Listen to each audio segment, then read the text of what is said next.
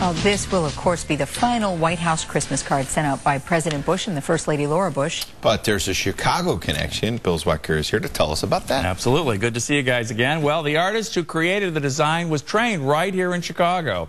Artist T. Allen Lawson learned his craft at the American Academy of Art on South Michigan Avenue.